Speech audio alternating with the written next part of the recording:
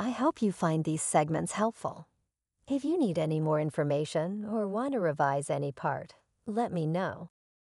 The James Webb Space Telescope set off on a journey to the deepest parts of our solar system that had never been done before. It went to places on Pluto that no other spaceship had gone before, which was a big deal. The pictures the telescope sent back were amazing. They showed Pluto in ways that no one had ever seen it before. They showed the tallest mountains that would make you think, as well as beautiful slopes and old craters. And then there was Pluto's famously cold and icy heart, which scientists still don't understand.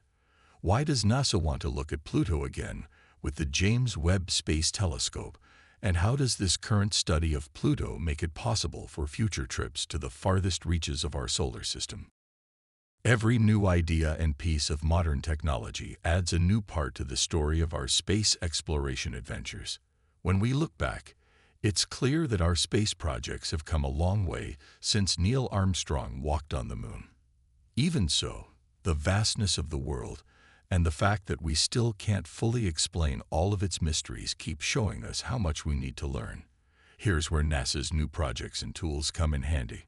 The James Webb Space Telescope was sent into space to look at the beginning of the universe and find out about planets far away. Most importantly, this gear is a huge improvement over what NASA has already done. It's an epic journey to try to figure out the mysteries of the past in the universe. We're still interested in the Big Bang and how our solar system came to be, but what interests us most is finding a clear answer to the question of whether or not there is life on planets other than Earth. Could what we learn about the solar system grow into a whole new field of study? Will the new information we get from the James Webb Telescope make us rethink what we think we know about the universe? These questions make us think about what we know now, especially what we know about Pluto and why we call it a small planet. We now know a lot more about Pluto thanks to the New Horizons mission and the amazing things it found. The billion-dollar investment has changed the way NASA works and helped us learn more about the icy world. Before the New Horizons mission, we didn't know much about the surface of Pluto. The Hubble Space Telescope took the clearest picture of Pluto's surface in 2002. It showed a strange mix of colors, including orange, white, and black, as well as a bright spot that scientists found interesting. Pluto research was like trying to answer a puzzle with only a few jumbled pieces because the Hubble Space Telescope could only show so many details. After that, the James Webb Space Telescope showed up. It went into orbit around Pluto and took some beautiful pictures that helped scientists learn a lot more about that world. It was like getting a backstage pass to a magic show and finally being able to see all the cool things that had been hidden from us. Scientists were amazed by these pictures, but they also caught the attention of people all over the world. It made a lot of people interested in and passionate about the unknown places beyond our solar system. The main goal of the New Horizons mission was reached in July 2015. The spaceship flew by Pluto and its many moons and sent back to Earth the first detailed pictures of this object in space. Today has turned out to be a big step forward in the search for life in space. Astronomers learn new things about Pluto and its moons that they didn't know before. The New Horizons mission's success gave NASA more ways to study the huge Kuiper belt. They did this because they knew they needed to learn more about faraway celestial bodies right away.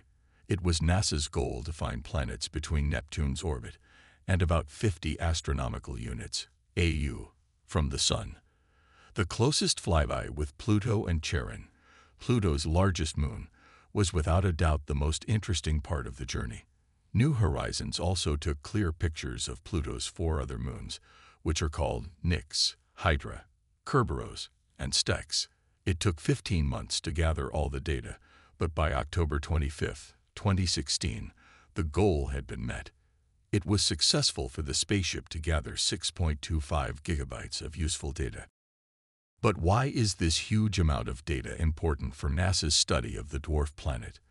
The results of the New Horizons mission were so different from what experts had seen before that they had to make new high-tech data models to figure out what they meant. Over time, it became clear that Pluto's surface and atmosphere changed dramatically, which was different from what was first thought. Even after being reclassified as a dwarf planet, Pluto showed that it was a living thing. It changed so quickly that NASA had to reevaluate and change what they thought they knew about this interesting space object. The high-definition shots that NASA takes of Pluto show many interesting things about this very far-away dwarf planet. Pluto has a heart-shaped area called the Tombaugh Regio, or Heart of Pluto. This geological event, which scientists called the Sputnik Planitia, is a major force in shaping many of Pluto's surface traits. To my surprise, this heart-shaped area is not warm and beating. Instead, it is cold, icy, and almost frozen. Indeed, it's a huge area of nitrogen ice that covers more than 1 million square miles. The fact that this huge nitrogen iceberg is at the center of Pluto is very important. It causes something called true polar wander, which moves the planet's spin axis. Scientists didn't know that Pluto's heart-shaped basin is right next to its biggest moon Charon until NASA's mission. This change in Pluto's orientation has interesting effects, especially on the link between Pluto and Charon. In simple terms, the fact that Pluto's heart-shaped basin lines up with the tidal axis between Pluto and Charon says that the heart has an effect on how the planet is oriented. It means that Pluto has tipped a little on its axis because of the pull of gravity between Pluto and Charon and the location of the Sputnik Planitia. This new information helps us understand why Pluto is such an interesting and changing place. Even though people can't live on Pluto, its icy surface and huge nitrogen ice at its center give it some unique features. This includes the fact that it tends to tilt because its mass isn't balanced. Because Pluto is so big and has many moons, their gravitational poles can cause something called true polar wander. This is when a planet lines up its axis of spin with a better orbit. That being said, the thick ice sheet by itself isn't enough to cause such a big change in direction. Even though Pluto's huge ice glaciation adds to its mass, it is not the only thing that causes the small planet to tilt or experience strong tides. Scientists have been able to learn more about Pluto thanks to recent advances in technology. They have made an amazing discovery. Pluto has a sea hidden beneath its icy surface that we didn't know about. This is a groundbreaking finding because it goes against everything scientists thought they knew about the planet's structure and history. The discovery that Pluto has an ocean changes how we think about this faraway moon, putting it in the same group of watery moons as Titan, Enceladus, and Europa around the Sun. Even though there is no proof that life could exist in Pluto's ocean right now, the fact that it might makes us wonder if life could exist in other planets' oceans. This finding makes it more important to study and find watery worlds in our solar system and makes us think about life beyond Earth. NASA also says that extraterrestrial life is still a possibility, even though there isn't any solid proof. Another important thing that NASA's Cassini mission found was an ocean full of phosphorus below the cold surface of Enceladus, a moon of Saturn that orbits around it.